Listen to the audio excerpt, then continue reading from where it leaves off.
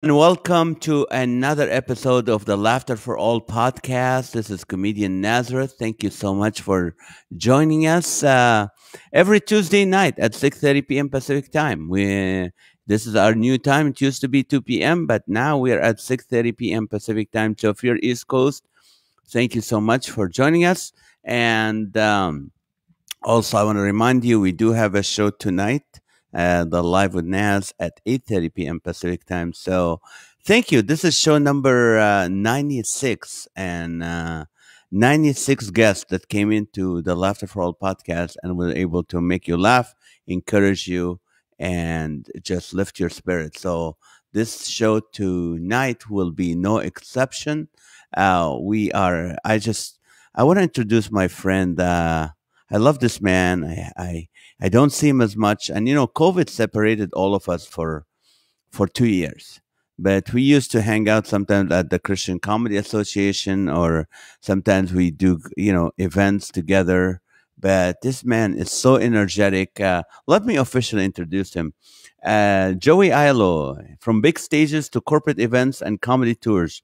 Joey has brought his unique brand of comedy to audiences across North America for 15 years.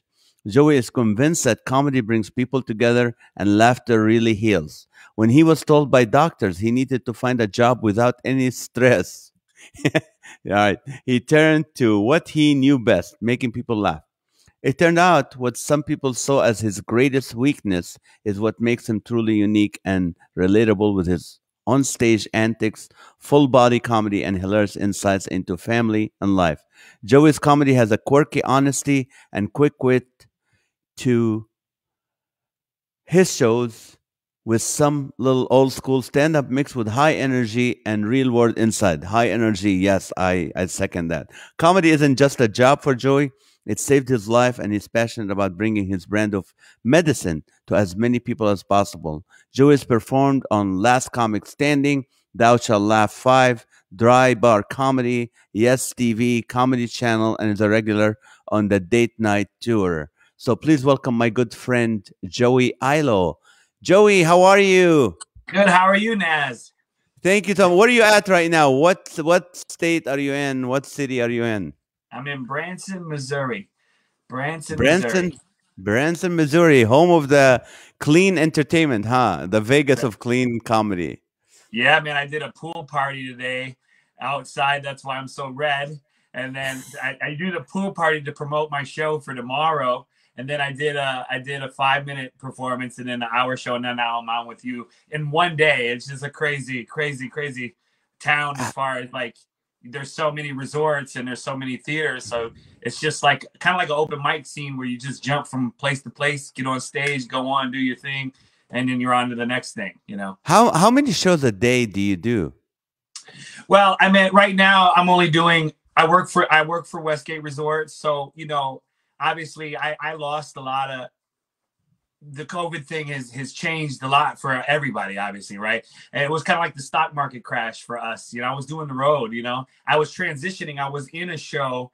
I was with Mel Tillis's backup singers, and then I got with the date night and signed on to do that. And so I started going back on the road again, and I was having to do the road and then try to get back to Branson to do their show every week. And we kind of came to an agreement, like they could see that I was and then obviously go to Canada, do 15 shows in 2020, like right there in February, and then got home. Well, I ended up going to Phoenix and in Vegas and then Florida, and then that's when everything shut down.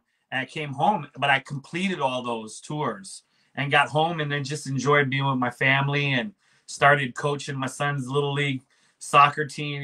In some ways it was a blessing because it's like, wow, I'm home and I get to spend time with my family I hadn't seen. And just it worked out. I have to go on the road to supply to provide for them, but now that the road is gone, you just work with what you got. I'm obviously not making the same kind of money that I was, but I'm just happy to be. The way I look at it is, this has happened in my life before, where I had the equivalency of a massive stroke when I was 21 years old. I had to learn to walk again and talk again. And I was doing music. I was a rapper. I was a songwriter.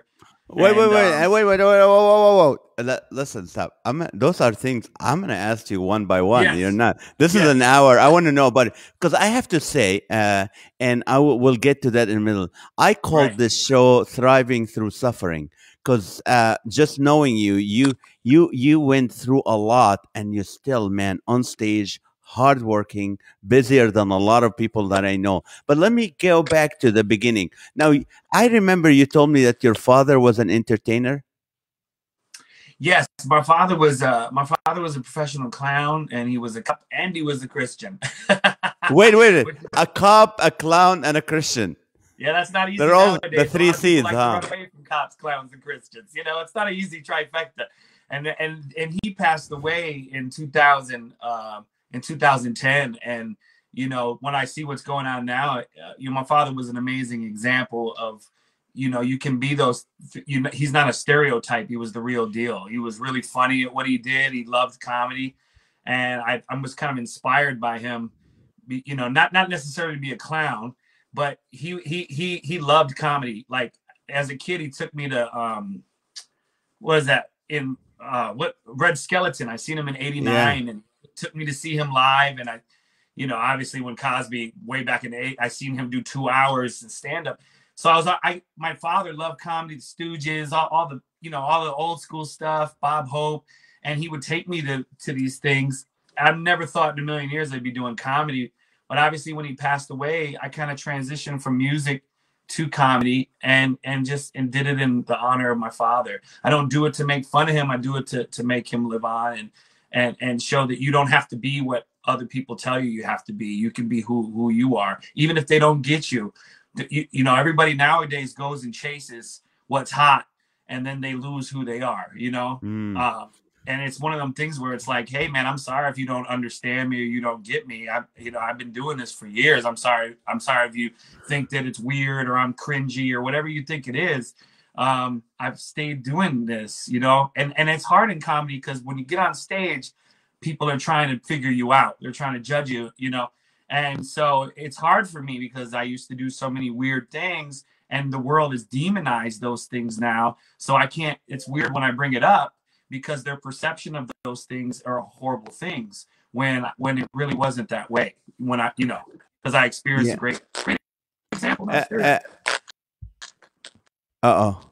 Is the sound good? I don't know what's going on with the Yeah, it's starting to sound. cut Are you out. okay?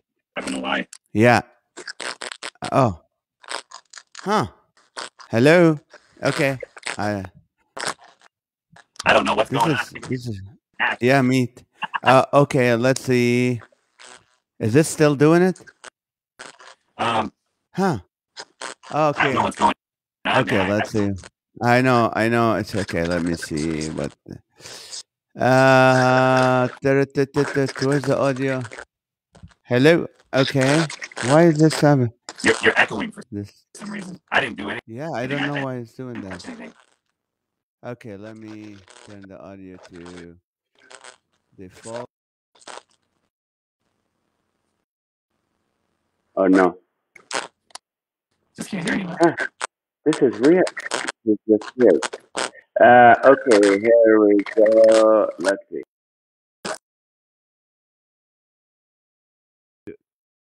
Okay, why did I lose?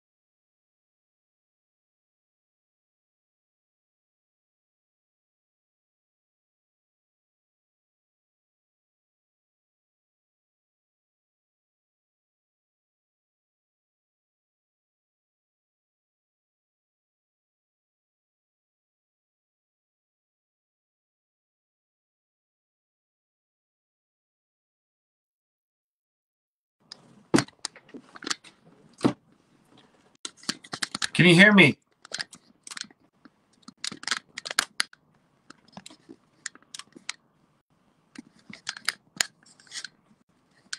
Can you hear me?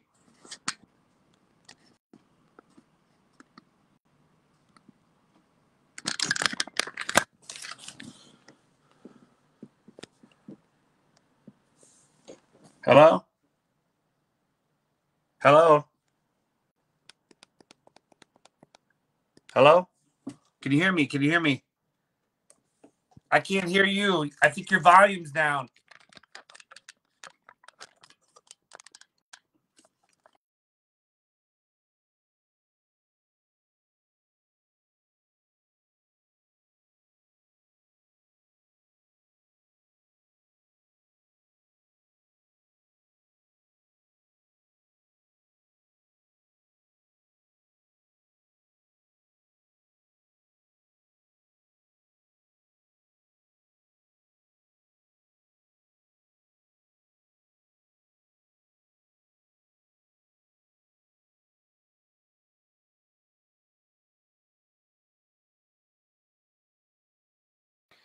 All right, Joey, can you hear me? Hello, Joey. You know what? We're going to cut this and we're going to start over. That's what I'm going to do. I'm going to cut this. I'm going to start over. That's what I will do.